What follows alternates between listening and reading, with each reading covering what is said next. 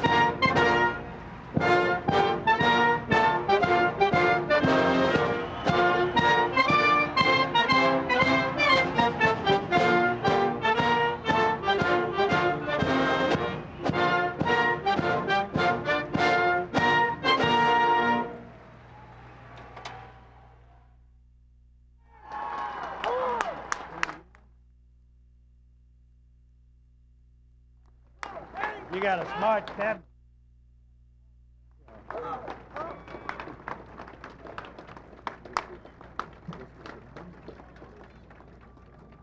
It's a special honor and privilege for me, on behalf of the United States Chamber of Commerce, to present the President of the United States. You got that thing on underneath. They'll love it if you do. You're on. Thank you. Well, thank you very much. And if you would excuse me for a moment, I see that the uniform of the day has already been decided on.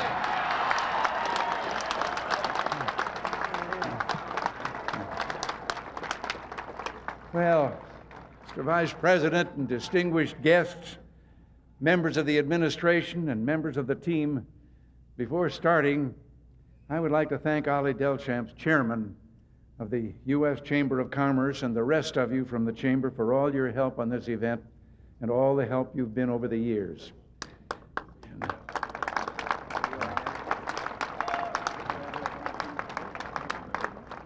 In 1776, John Adams predicted in a letter to his wife that every year the people of the United States would joyously celebrate their nation's independence with pomp and parade, with shows, games, sports, guns, bells, bonfires, and illuminations from one end of the continent, he said, to the other. Well, tomorrow on the 4th, it is easy to predict that the festivities and merriment that Adams saw will be apparent throughout, or foresaw, will be apparent throughout the width and breadth of our country. Many of you may look back, as I do, on the fond memory of last year, when together we rededicated our beautiful lady standing there with torch held high in New York Harbor.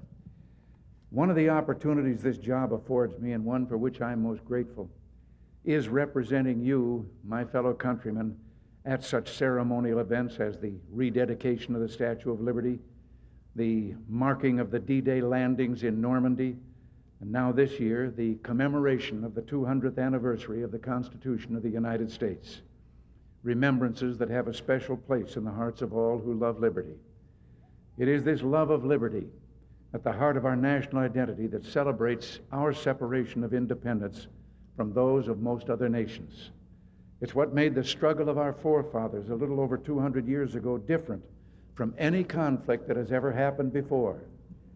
Down through history, there have been many revolutions, but virtually all of them only exchanged one set of rulers for another set of rulers. Ours was the only truly philosophical revolution. It declared that government would have only those powers granted to it by the people. It was...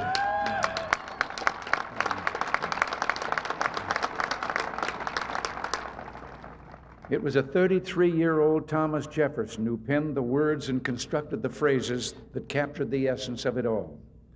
He wrote, "We hold these truths to be self-evident, that all men are created equal, that they are endowed by their Creator with certain unalienable rights, that among these are life, liberty, and the pursuit of happiness, that to secure these rights, governments are instituted among men, deriving their just powers from the consent of the governed, that whenever any form of government becomes destructive of these ends, It is the right of the people to alter or abolish it.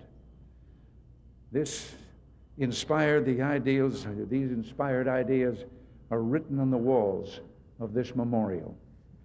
It was this revolutionary concept of representative government and individual rights, as well as the cause of national independence, to which the Declaration signers pledged their lives, fortunes, and sacred honor. Each generation has done the same, and tomorrow we'll make that pledge again. Let no one charge, however, that ours is blind nationalism. We do not hide our shortcomings. Yes, we have our imperfections, but there are no people on this planet who have more reason to hold their heads high than do the citizens of the United States of America.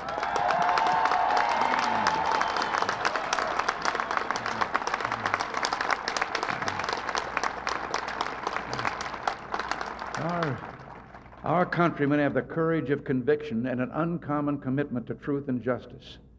We as a people will not bow before dictator or king, but we kneel in prayer and gratefully acknowledge, as Jefferson so eloquently stated, that the God who gave us life also gave us liberty.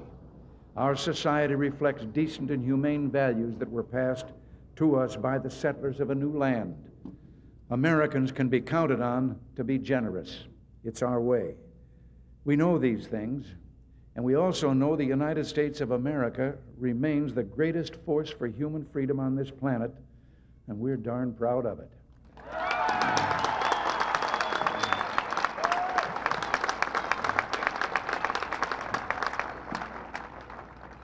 We're still Jefferson's children, still believers that freedom is the unalienable right of all of God's children. It's so precious, yet freedom is not something that can be touched, heard, seen, or smelled. It surrounds us, and if we're not present, as accustomed to it as we are, we would be alarmed, overwhelmed by outrage, or perhaps struck by a sense of being smothered. The air we breathe is also invisible and taken for granted. Yet, if it is denied even for a few seconds, we realize instantly how much it means to us. Well, so too with freedom. Freedom is not created by government, nor is it a gift from those in political power. It is, in fact, secured more than anything else by those limitations I mentioned that are placed on those in government. It is absence of the government censor in our newspapers and broadcast stations and universities. It is the lack of fear by those who gather in religious services.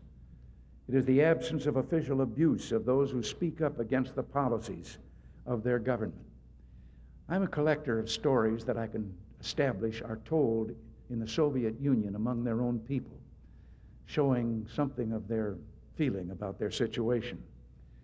And one of these that I heard recently was an argument between an American and a Soviet citizen, and the American had said how he could stand down in the corner and shout right out to everybody his criticism of the government. And the Soviet citizen said, I can do that too.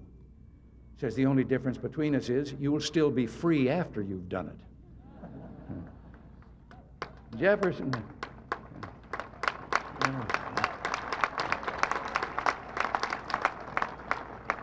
Jefferson so fervently believed that limited government was vital to the preservation of liberty that he used his influence to see to it that the Constitution included a Bill of Rights, 10 amendments that spelled out specific governmental limitations.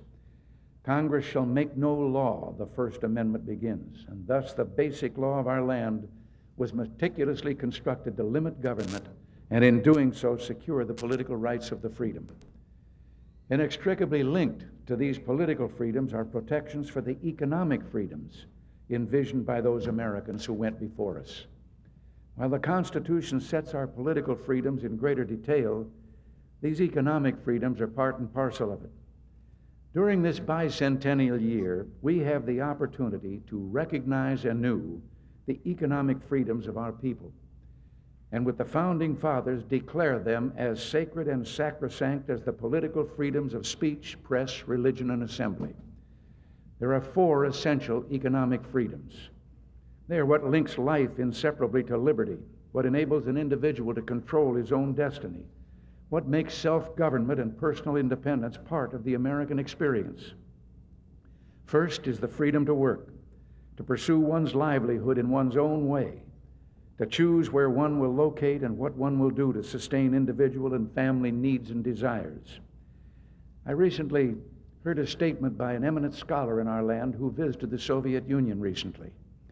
He is fluent in the Russian language, but on his way to the airport here, he recognized the youth of the cab driver and got into conversation, found out he was working his way through college, and he asked him what he intended to be. And the young man said, "I haven't decided yet." Well, by coincidence, when he got to the Soviet Union and got in a cab, he had an equally young cab driver, and speaking Russian, he got in conversation with him and asked the same question finally about the young man. What did he intend to be? And the young man said, "They haven't told me yet." Well, second of those freedoms is the freedom to enjoy the fruits of one's labor, to keep for oneself and one's family the profit or gain earned by honest effort. Third is the freedom to own and control one's property, to trade or exchange it and not to have it taken through threat or coercion. Fourth is the freedom to participate in a free market, to contract freely for goods and services, and to achieve one's full potential without government limits on opportunity, economic independence, and growth. Just as Jefferson understood that our political freedoms needed protection by and from government, our economic freedoms need similar recognition and protection. Those who attain political power must know that there are limits beyond which they will not be permitted to go, because beyond that point, their intrusion is destructive of the economic freedom of the people. We must insist, for example, that there be a limit to the level of taxation, not only because excessive taxation undermines the strength of the economy,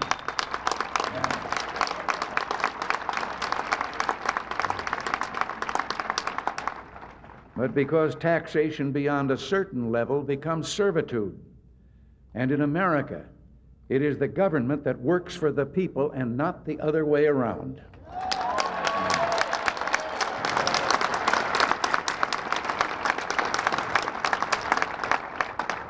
Now, in the same vein, regulation of an individual's business or property can reach a degree when ownership is nullified and the value is taken. Our administration has argued in the courts that if the government takes private property through regulation, the just compensation clause of the Constitution requires that the owner must be duly paid. There's nothing more encouraging to those who believe in economic freedom than last month's Supreme Court decisions which reaffirm this fundamental guarantee. Property rights are central to liberty and should never be trampled upon.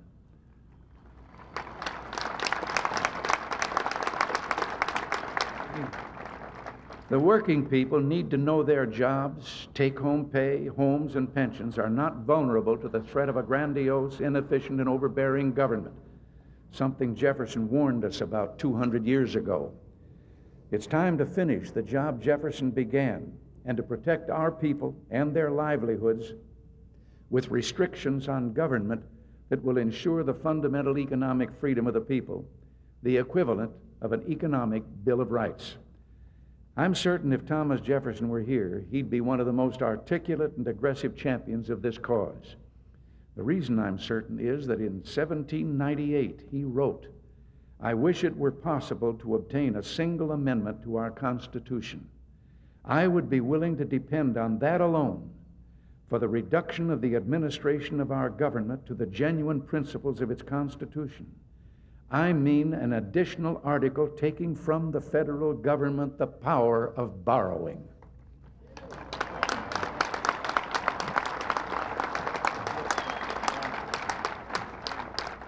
The centerpiece of the Economic Bill of Rights, the policy initiative we launched today, is a long overdue constitutional amendment to require the federal government to do what every family in America must do, and that is live within its means and balance its budget.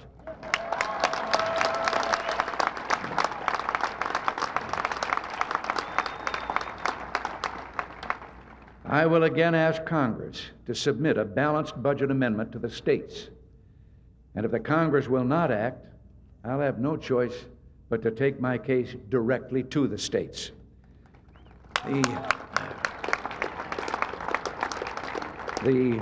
The package of fundamental reforms we propose will go a long way to secure the blessings of liberty. Taxation, for example, is more than mathematical calculations. It is the harnessing of free people. It is forced labor, and if it goes beyond reasonable bounds, it is a yoke of oppression. Raising taxes, then, should be serious business. It should not be done without a broad national consensus. We propose that every American's paycheck be protected as part of a balanced budget amendment by requiring that tax increases must be passed by both houses of Congress by more than a mere majority of their members.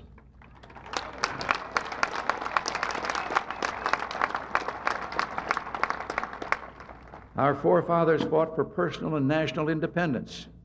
Yet 200 years later, our own overly centralized government poses a threat to our liberty far beyond anything imagined by the patriots of old. We offer two approaches to turning the situation around, both encompassed in our proposals. One is to reduce the size and scope of the federal government. This is an ongoing battle. We will be relentless in steadily reducing spending until a balanced budget is achieved.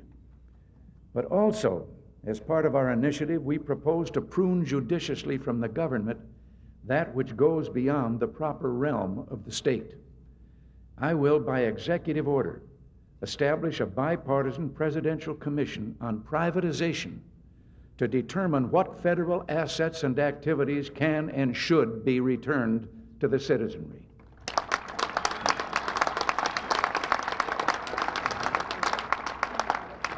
At the same time, I will order the executive branch to find additional ways for contracting outside of government to perform those tasks that belong in the private economy. We must also re-examine existing federal policies to ensure that they help, not hinder, all Americans to participate fully in the opportunities of our free economy. We need to replace a welfare system that it destroys economic independence and the family with one that creates incentives for recipients to move up and out of dependency.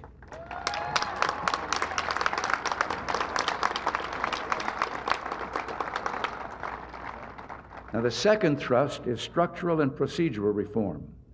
We propose changes that will ensure truth in spending by requiring every new program to meet this test. If congressional passage of a new program will require increased spending, it must be paid for at the same time, either with offsetting reductions in other programs or new revenues. Citizens of this country, as well as state and local governments, also have a right to be fully informed as to what federal legislation will do to them, what costs will be required for fulfilling the will of Congress. Full disclosure of such costs up front may well temper the desire to over-regulate and over-legislate. Reform must go to the heart of the problem. The integrity of the decision-making process, as envisioned by our founding fathers, has broken down and is in drastic need of repair. The veto power of the president, for example, is no longer the potent force for fiscal responsibility as set down in the Constitution. This was clear last year when all government appropriations were thrown into one gigantic catch-all resolution. And for me, it was a take it or leave it, all or nothing choice, doing damage to long respectable constitutional checks and balances. The first step in reestablishing these checks and balances is giving the president the authority to cut out the fat yet leave the meat of legislation that gets to his desk.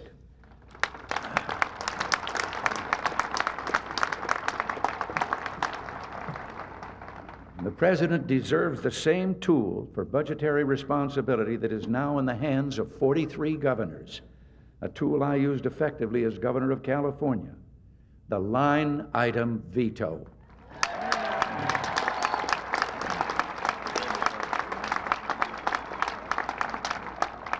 Today, we begin a drive to protect economic freedom in the United States. We commit ourselves to do our utmost to bring about fundamental reform that will ensure the liberty we hold so dear. Standing here with Jefferson looking over my shoulder, looking out at the Lincoln and the Washington memorials and the White House straight ahead, and in the distance, the Capitol, one can't but appreciate that all freedom is mutually reinforcing. Perhaps a more specific delineation of economic freedom was always needed, but today it's imperative. Our citizens were always skeptical of government. Jefferson looked at Congress and noted that no one should have expected 150 lawyers to do business anyway. My apologies to lawyers present. But the federal government's role was severely limited. The future was in the hands of the people, not the government, and that's the way our forebears wanted it. Jefferson, in his first inaugural, spoke for his countrymen when he said, "A wise and frugal government, which shall restrain men from injuring one another, which shall leave them otherwise free to regulate their own pursuits of industry and improvement, shall not take from the mouth of labor the bread it has earned. This," he said, "is the sum of good government." Well, that vision of America still guides our thinking, still represents our ideals. What we begin today is not a maneuver or an attempt to achieve short-term goals with lofty pronouncements. Our proposals are consistent with what we've been doing. In fact, they'll help secure the progress that we've made. They're basic to the philosophy that brought me into public life. And for the rest of my public life, I'll pursue the goals we've set forth in this Economic Bill of Rights. Our specific proposals, 10 in all, will go a long way toward putting economic freedom under the protection of the law. And even if we achieve what we've set out to do in bits and pieces rather than in one fell swoop, as happened with the Bill of Rights to the Constitution, each victory will make freedom more secure. Ours is a vision of limited government and unlimited opportunity, of growth and progress beyond what any can see today. A saying in colonial times suggested there are two ways to get to the top of an oak tree where the view is much better. One is to climb. The other is to find an acorn and sit on it. Well, I didn't come to Washington to sit on acorns.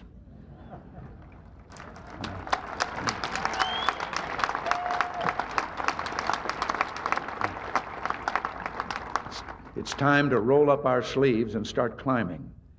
I see many familiar faces here, and I want to thank you all for all you've done in these last 6.5 years. Together we've climbed some mighty oaks. We've worked, sweated, and strained to carry our cause to new heights, helping each other along the way, ever faithful to our principles. I'll always remember and be grateful to you.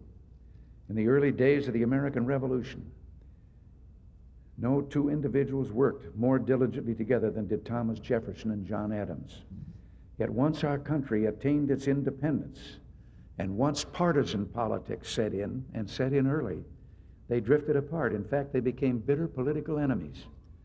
Last 4th of July, I related the story of how those two old gentlemen, heroes both, rekindled their friendship in their twilight years, corresponding regularly, writing affectionately of the many memories they shared, and yes, discussing their beliefs and values. Both of these men, giants to us, but mortal to be sure, died within hours of each other. It was July 4th, exactly 50 years from the date of the Declaration of Independence. It's reported that John Adams' last words were, "Thomas Jefferson survives." History tells us, however, that Jefferson had died shortly before John Adams passed away. But Adams was right. All of us stand in tribute to the truth of those words. We proclaim it again and again with our dedication to keeping this a land of liberty and justice for all, and through our deeds and actions to ensure that this country remains a bastion of freedom, the last best hope for mankind. As long as liberty, a love of liberty, is emblazoned on our hearts, Jefferson lives. Thank you all. God bless you all. Thank you.